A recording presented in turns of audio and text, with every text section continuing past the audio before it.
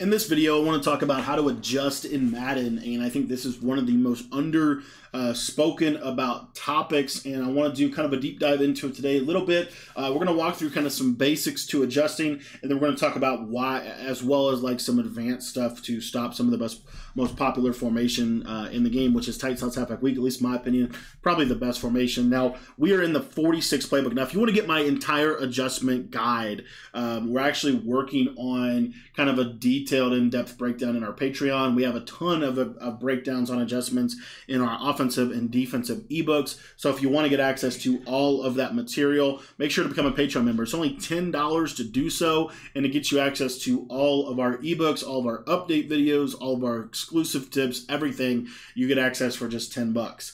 Now, what we're talking about today is adjustments, and this is one of the most underrated topics in Madden. And really, I wanted to kind of start it with this phrase that I've actually been, I got two phrases for you. First and foremost, one of the first professional Madden players I ever studied, his name was Warhawk back in Madden 2012. He was one of the best players in the world. In Madden 13, he actually lost a problem in the Virgin Gaming Challenge, which was their version, I guess, of the Madden Bowl back then. But he was in the semifinals when he lost. So he's really, really, really good player. And he said that offense is all about reads, defense is all about adjustments. And that I think that is certainly true. If you look at anything, you have to have a base defense, a foundation, but you also have to be able to take that foundation and create tweaks to it, adjusting to your opponent. Now, the second thing is something that's actually more of a concept in basketball, but it does apply to Madden a lot. And it's essentially this: it's that you can be a man defense that turns into zone, or you can be a zone defense that turns into man. And I think that is super, super, super true. So a couple audibles for you here real quick. We're in the 4-6 playbook, 3-3 Cub. Again, this whole ebook is on the Patreon. Cover 4, Show 2, OLB Blitz 1, Samuel Blitz 3, and Tampa 2. In this Tampa 2 spot, you could honestly, this Nickel Blitz 3 is good. Like, you could kind of get with whatever. I would, for fun, we'll just put Sam Safety Blitz. It doesn't matter to me. Okay, so let's get on the field and talk through things. So how do you adjust? First and foremost, you adjust based off of tendency and formation and player, right? So tendency and formation. So tight slots, halfback weak. What is the threat in this formation? What is the most important player that you can defend, or what is the most important route that you can defend? Well, I would argue that one of the most important routes that we can defend is the corner route to the left side of the screen. So, for example, in this right here, if we press our defense, maybe we want to move these safeties down just a little bit more, right? But this is the best route in the formation.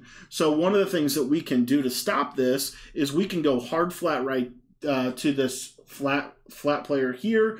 We can go with a hard flat over here on the right, or what we could also do that I like is actually running match coverage. But we're going to run our match coverage. That's going to stop the corner route on the left side. But the beauty of this, and this is how to adjust, we're going to change the coverage on the other side. So, for example, we're going to man up the outside corner onto the tight end, and we're going to man up the right side safety onto the solo receiver. So you see here, we're going to send 5, and basically we're going to try to take away anything quick. So we know that this left side is going to be completely bagged. We know that, okay, going into this. So our primary objective here is to just use her over the middle of the field for just a second, and we're getting pressure. And if you look at instant replay, there's not a whole lot of places that you can go with this football. So again, a big part of adjusting is understanding how to adjust, but why to adjust, and when to adjust, and where to adjust. Those are all key points, and you can do it out of anything. So you see here the match coverage, really, really great little coverage D. And then as you can see, this is pretty solid pressure and pretty solid coverage, okay? Now, how do you adjust like your secondary, right? So if I say baseline press and show blitz or something, right? How do you do that? Well, what you do, if you click your right joystick in practice mode, you'll be able to bring up your keys here. And it says adjust defense. these are different ways that we can adjust. So if we want to globally do anything, like let's say we want to globally pass commit, or we want to globally pinch our defense, or we want to spread our defense, right? Or we want to tell our entire defense to play option quarterback or option running back, or if we want to tell our outside guys to contain, all those things are done by hitting the RB or R1 button. So you see here, like I could go to this and then I could pinch my entire defense. That means I'm pinching my defensive line, I'm pinching my linebackers, and I'm pressing simultaneously with one adjustment. It's one adjustment as opposed to 3 adjustments. So those are some reasons why you would do that. Now, if I wanted to adjust my secondary, I was talking about how I want to play, maybe what I love about match coverage is it's a split safety defense. So I could play one defense over here on the left, and I could play an entirely defense over here on the right side of the screen. So what you'll see, maybe I go something like this, right? And let's say that I want to make some adjustments. So I want to man lock the backside. I want to play man coverage on the backside of this defense. So what we're going to do is we're going to start putting people in coverage. So the way that you do that is you're going to individually adjust them. So if they're a secondary player, like a safety or a corner, we're going to hit the Y button, or we're going to hit triangle on PlayStation. Okay, so from there, you're going to see here, I can hit X on PlayStation. This would be A on Xbox. And then I can click the icon of who I want to play. So like, for example, let's say that I wanted to back off. Let's say that I'm scared that Marquez Valdes-Scantling is going to beat me deep or something. I'm going to back him off just like that. Or I could press him. Or I could individually shade them. Or I could spotlight them, right? Another thing is quick adjust. So the way that you would put them in coverage is you're going to hit Y, Y, or triangle, triangle, and then you're going to click the defender that you want to do. So in this case, we're going to take the safety, which would be the X icon, and we're going to flick our right joystick up. That's going to allow us to man him up, and we can put him in man coverage on anybody on the field. So you can see we can do something like this. I think this is such an underrated adjustment for, this literally bags the best play in the game. Like, Flood is the best play in the game, and this setup right here pretty much is going to bag one of the best plays in the entire game, as you can see here. I mean, there's just not a whole lot of things they can do. That right there can get you over the top, but that's really more of like a match thing in general. There's ways around that. I wouldn't be too concerned with that. If you want to stop that, you could do something like this, where you inside third, and then we're going to have inside leverage, which I'm a big fan of, and then we're going to have outside inside. Again, a zone defense or a match defense, right, that turns into some man coverage. So you see here, now all of a sudden, we're able to bracket that deep post. Now, again, you want to adjust based off of tendency.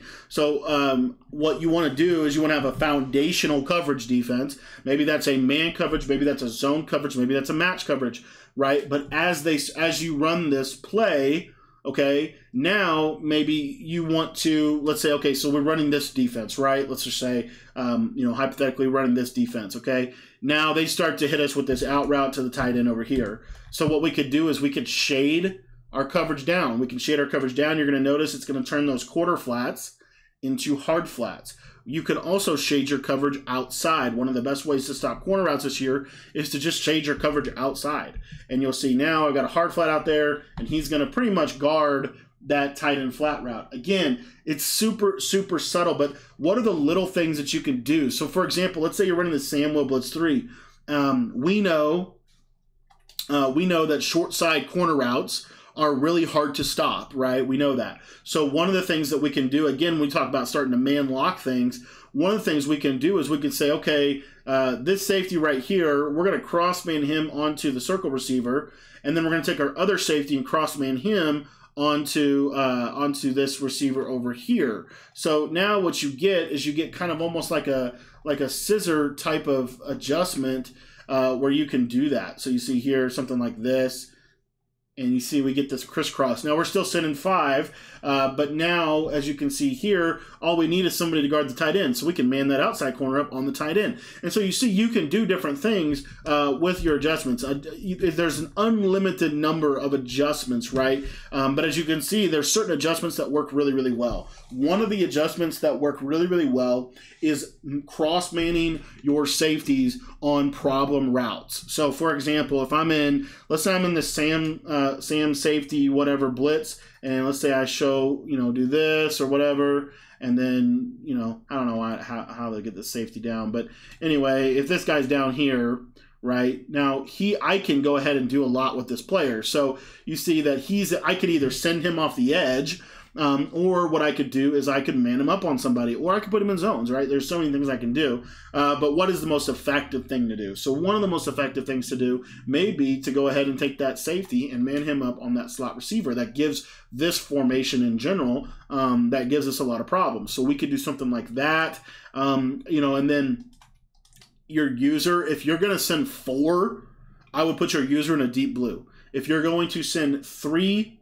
I would blitz your user. Okay, so if you send 3 or less, blitz your user. If you send 4 or more, put him in a zone. So you do something like this. Okay, now we know also that the running back snap throw is something that a lot of people like to do. So let's say maybe they're doing something like this. How would you stop this with your adjustments? Well, one of the things that you can do to stop that is you can go ahead and take that outside cornerback and man him up onto the running back. Now this seam flat will be fine against the flat. You now have some help in terms of how this is going to play. And again, I love to crisscross these guys, or maybe just put this guy in a half. You got to think about like what they're going to be. Again, it all comes back to like what are they actually running. But this is something else that you could do. And again, one of the things I like about 3-3 Cub is because you audible down into it from 3-3 normal, you can cross-man your linebackers on anybody on the field. So I could do something like this. And now, even though this looks kind of crazy, it takes away a lot of stuff that people are going to do, as you can see. So I could talk about adjustments all day long, but a couple key questions here. What are they threatening with? What are they threatening you with from a formation perspective? What is the best thing their formation does? In this example here, I think the best thing this formation does is it floods the left side. So I want to take that away. So the best way to do that is to play this match coverage here. Now from there, that's my foundation. That's my foundation, right? From there, I need to, okay, what can they do then to adjust to me? So one of the things that they can do is they can motion this guy across the formation, and they could run something like this setup, because this is going to, in essence, cancel match coverage. So if I see this motion, what am I prepared to do from an adjustment perspective? Well, I don't need 3 defenders on the right side of the screen, because they're probably not going to throw the ball to the right side of the screen, right? So what I want to do defensively now is we're going to take this linebacker and play man-to-man basketball with him onto this tight end, and then we're going to roll these coverages. So for example, we could maybe have like maybe roll this guy into coverage on their best player, right? Their best player being the triangle receiver. So you see here, you get these guys back down. But you see now it looks like this, and now we have these quarters that are pretty good. And then, from here, I got to also say, okay, what else are they going to do?